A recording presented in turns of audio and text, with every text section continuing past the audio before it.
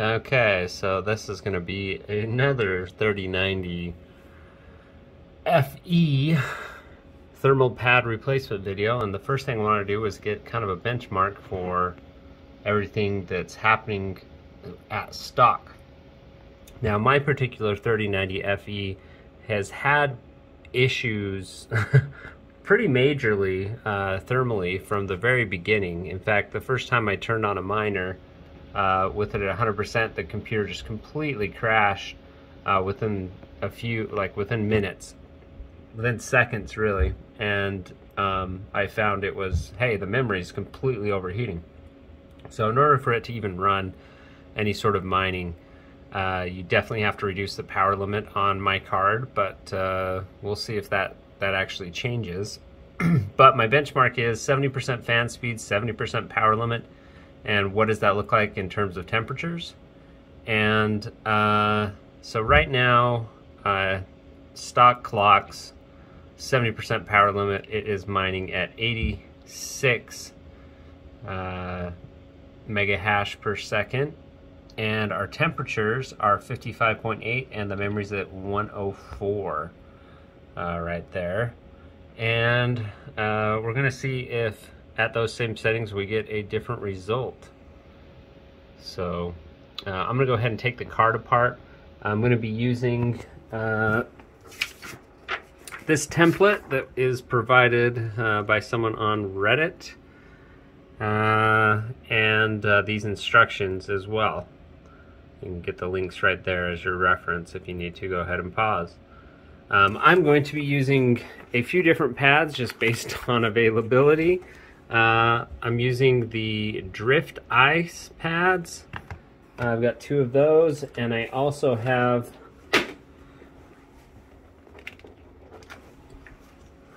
the G-Lid GP Ultimate pads. These are supposedly the better pads with 15 watts per, I don't know if that's millikelvin or watt, but this is, it's a conductivity ratio. But this is 13 watts, so the G-Lid are a little bit better, so I'll try to use those as much as I can. But I will take what I can. So let's go ahead and tear this 3090 apart and get it back together.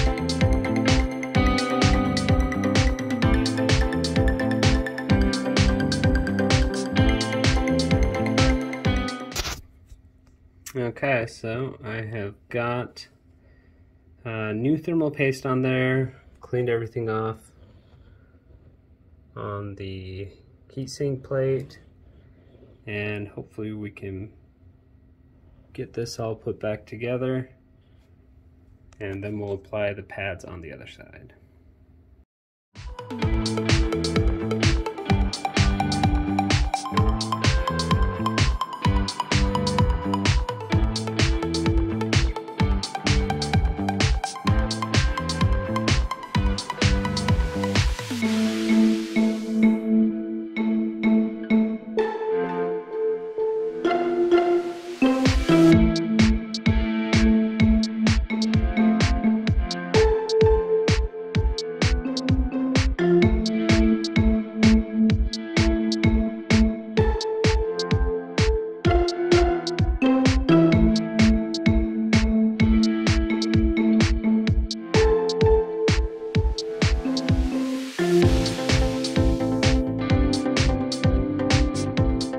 Got the back plate all done.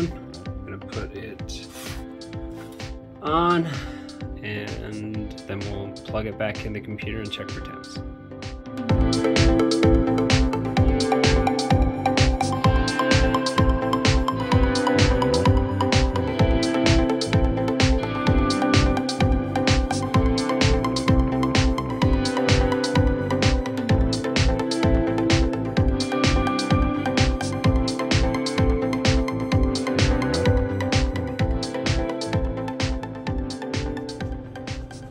All right, so we're back, and I have pretty good news here. You can see that we've evened out, and we've actually, the memory's gone up to 84 degrees at one point, but is kind of settled in at 82, and the core temperature of my GPU is at 54.2. So I have, as advertised, lost 20 degrees, and in fact 22 degrees off of my GPU memory junction temperature, and basically 1.5 to 2 degrees off of the GPU temperature itself. And it's hashing it at the same rate, but I was kind of limiting it in general just so it wouldn't completely overheat. But going from 104 Celsius at 70% to be able to be at 82 is really great. So I'm actually going to try, I haven't been able to do this in the past because it crashes my card, but let me bump the power limit up to 85 and see how fast I can actually start hashing.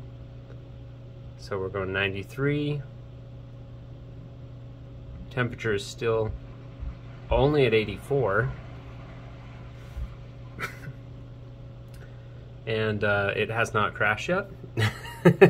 So that's a good thing. Let's go to 90%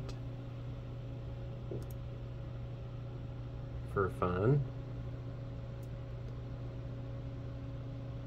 Still doing okay. We're up at 88 degrees on the memory. Oh, well, let me hit apply. 90, apply. Now we're hashing at 104, 105, and almost 106 there. 88 on that GPU memory junction.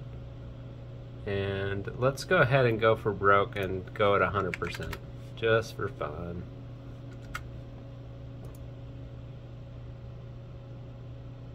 My computer's still running.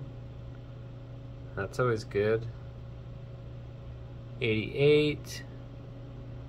We're also using, how many watts are we using here? 343 watts. We're probably not going to get a whole lot more performance off of that. In fact, it actually went down, but GPU memory junction temperature is at 90 degrees Celsius. So we're going full speed here, and we're not even close to where we were before going at 70%. So I would say this has been pretty effective. I'm going to jump that down to 85% again. And you know what? Let's go ahead and try a memory overclock. I don't know what the safe range is for this, but I do know it doesn't have a whole lot of headroom. Let's go 150.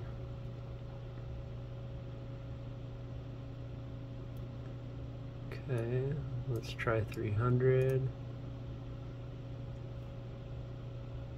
Okay, let's see what we're hashing at. 108, 109. Memory's at 92 degrees. Let's go for 460. It might crash. No, it's doing okay. 92 degrees Celsius on that memory. We're hashing at 108. Let's try 550.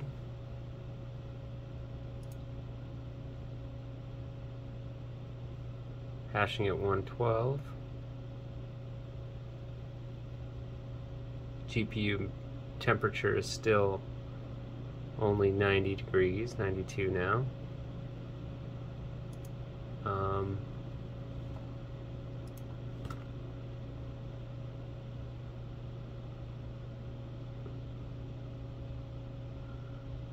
We're at 300 watts. Let's give it power limit 100%.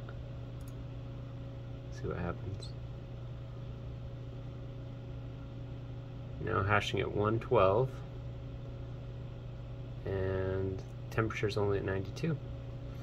So anyways, looks like it was super effective. I'm gonna play around with this some more, but I hope you enjoyed this video, and I highly recommend this. It's actually not too hard. Follow any of the guides on how to actually pull the GPU apart, but I'm pretty happy. Thanks for watching.